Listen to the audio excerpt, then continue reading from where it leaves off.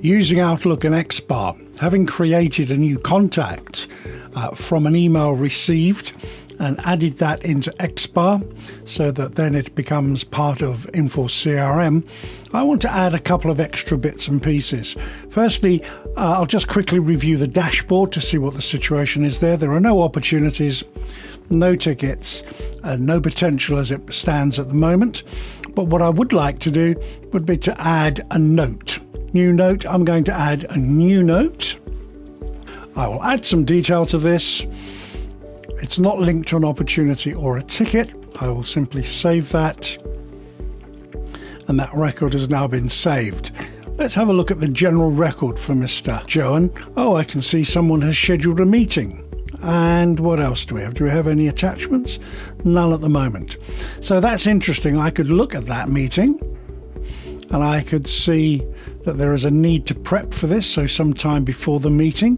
So collaboratively, I can be working with people who are working inside Infor CRM while I'm still on my Outlook page. I note here, as it says, that we need to set a prep for this meeting that is going to take place with Alan Jones. What I think I'd best do is schedule a new to-do.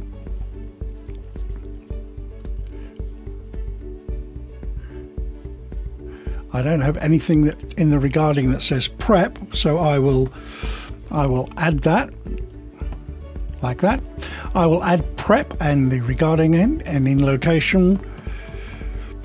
I'll add Inverness, and then again I will just simply go to the calendar and I will schedule the date and I will schedule the time, and we will say that it's 10 a.m.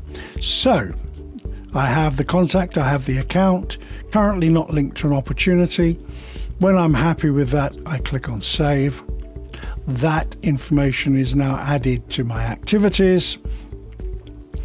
And if I look in activities, I can see I've got both of those activities, the prep and the meeting itself.